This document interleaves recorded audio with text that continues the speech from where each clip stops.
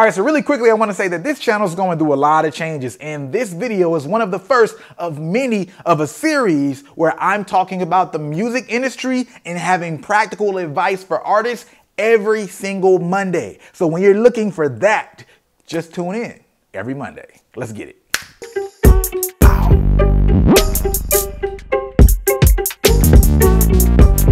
Bow! What's up, everybody? Once again, it's BrandMan Sean, and this video is brought to you by BrandManNetwork.com because I signed myself. Now, I got to talk about something that's wild. This might be mind-blowing to a lot of y'all artists because I know y'all are looking out to be scammed, right? But you know, sometimes when it comes to being con, the con is so close to you, you don't even realize it's happening. And in this particular case, it's the fact that there are instances where artists are actually scamming other artists. And I don't even necessarily mean intentionally. You might be an artist right now that has been used to scam another artist and not even know it. What am I talking about? I'm going to explain really soon, and I'm going to mention the company. But first, let's look at it this way. All right, you might remember the video that I did about a week or two ago, but I was talking about the fact that there's $1.5 billion projected to be lost in 1 year, and just because people are paying influencers who have a perceived following and influence, but they actually have fake influencers. They actually have fake bots and things like that. And then I even broke down and got more specific to music, how there's $300 million that is being lost in the streaming space just because people are getting conned in one way or another, right? So many artists are familiar with the ways of getting conned, like, yo, you pay this playlister to get streams and they really don't have a true playlist, right? It's fake listeners, fake followers on their playlist. People they're familiar with the pump and dump strategy, right? Where people are paying for streams and then you see this huge influx of streams and then next thing you know, bam, like a week after your campaign, there's nothing else. One thing I slightly touched on in that video is the fact that there are people being scammed with real listeners. How is that happening, right? You're getting real listeners, you pay and you get real listeners, but at the same time, you're being scammed and you don't get the following you expect from these real listeners. Now, outside of the song being trashed because real listeners heard it and they don't like it, there's actually situations where it could be a great song, real listeners, and I'll get into that, and you don't actually get the result that you want to. And a lot of times, this is artists that are these real and kind of fake listeners at the same time. Let me explain. So what really sparked this video, and homie and an artist that I know,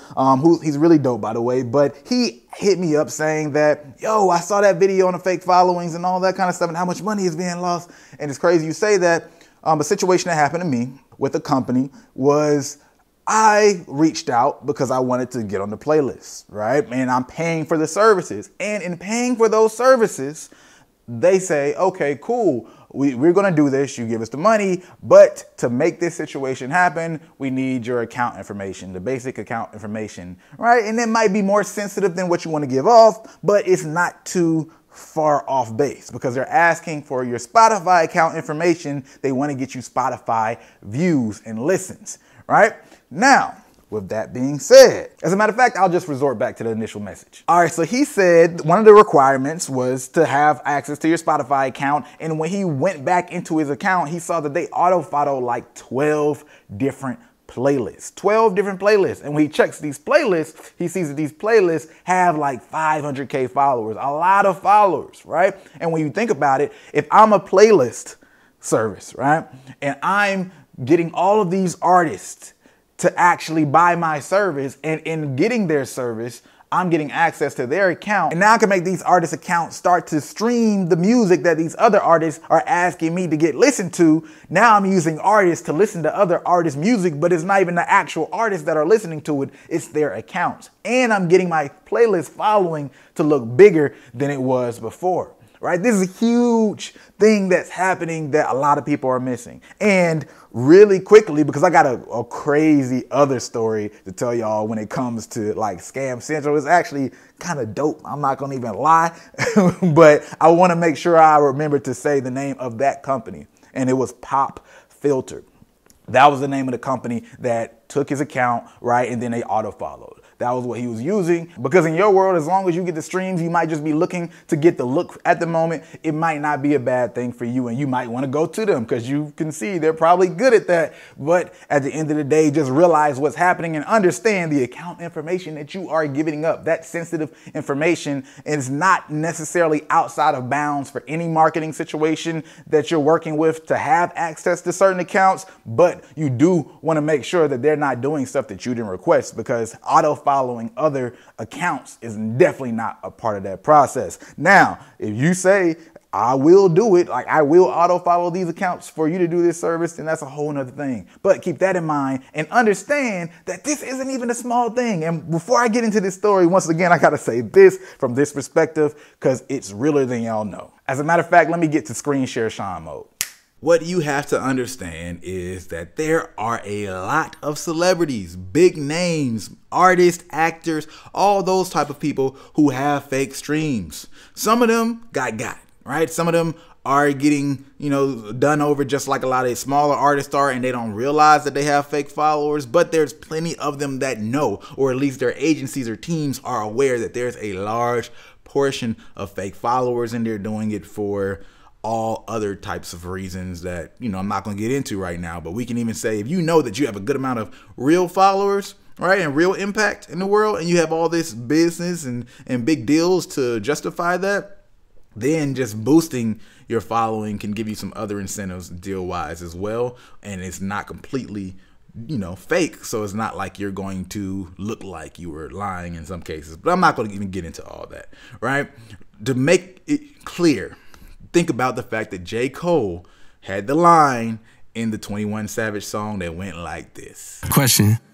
How many faking they streams, getting they plays from machines? I can see behind the smoke and mirrors, niggas ain't really big as they seem. Now I want you to think about that line.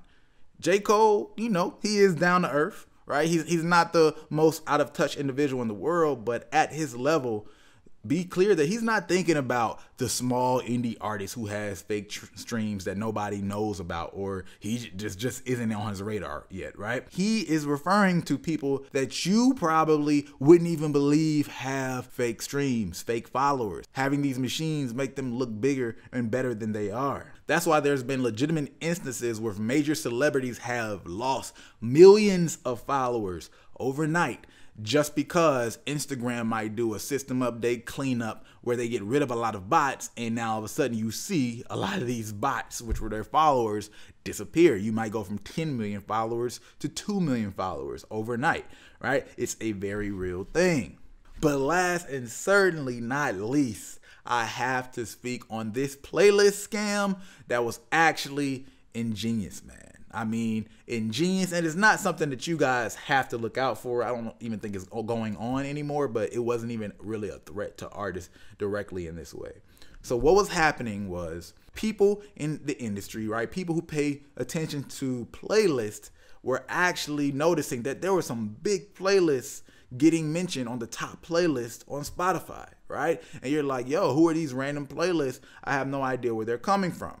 And what they noticed was there was a lot of songs on these playlists that were like 30 seconds long. And the most interesting thing about it was they only had about 1,200 monthly listeners. They didn't have even a lot of followers, none of that stuff at all, right? You have 1,200 monthly listeners. That means unique individuals. So what that means, to be a top playlist performing, those 1,200 monthly listeners need to be listening a lot of times, right? If you only have that many people and that many plays.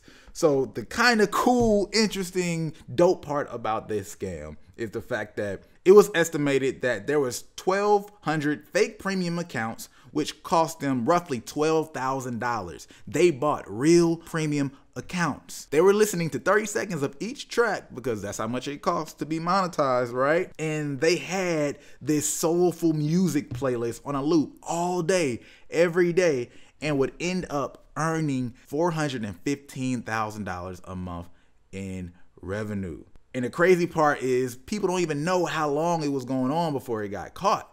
But it was only $12,000 to set this up, right? 1,200 fake premium accounts to make $415,000 a month. And the even wilder part is at this particular time, because this was back in 2018. I don't know if Spotify changed this yet, but the wildest part about it is they were technically not doing anything illegal since they purchased real accounts. Real Spotify accounts. They spent $12,000 and they had their accounts though controlled by bots listening to the music on these playlists again and again. It was a loophole in Spotify at the time. I'm not sure what the current, rules allow or how they might have, fixed a situation like that, because obviously I can't imagine them allowing that to run. But that's how complex and intricate these scams can get, right? You literally have one person spending $12,000 listening to all their own music to make that much money back in a short period of time and not even able to get caught. People are thinking through these online scams, and honestly, right, some of them don't involve artists, but a lot of them do screw artists over, like the one we mentioned earlier in here. So watch out for things like that. Be clear that your account information is sensitive information, and in a lot of cases you might need to get something signed if you want somebody to have access to your account so they can perform a particular service. And the thing is, right, for a lot of these services, the most dangerous thing, or at least the things you should be most cautious about, are likely going to be those instances where you don't even see the people. You're doing email exchanges. You have no idea how these people look. You have no idea what their real name is. That's a completely different situation. So people complain enough about particular people who have services out there and call them scams, and they know who their face is, right? There's a buttload of influencers online or people who are giving marketing advice and all that kind of stuff. But at very least, you know what these people's faces, you know what they look like, you know what they sound like, right? And they a lot of times travel and show where they are. That's less likely. I'm not saying these people aren't going to scam. All right, there are some people out here who do that, but that's far less likely to worry about. Like, people try to say stuff like that to me before, and I'm thinking like, look, the reality in this day and age, right? You can scam far easier with far less risk without having to show your face. Right? It's no point of putting your face out there heavily if your plan is to scam people, because there's a way smarter way to go about that. So keep that in mind. Anytime you are dealing with these people that are just email exchange or just random companies, their risk is very low to scam you. It doesn't mean they would scam you or they're planning to, but the risk that they're taking by scamming you is far lower than somebody whose face is already out there and they're openly promoting a brand, trying to build a brand and a service that can be damaged by scamming people and could likely put them in jail with ease. So that's it for this video today. This video is brought to you by BrandManNetwork.com. We help build artists' brands, develop their infrastructure so they can take control of their operation and build their own fan base, an operation custom to them. If you like this video, go ahead and like, but if you like it, you might as well share it. And if you're not subscribed, you know what to do. Hit that subscribe button.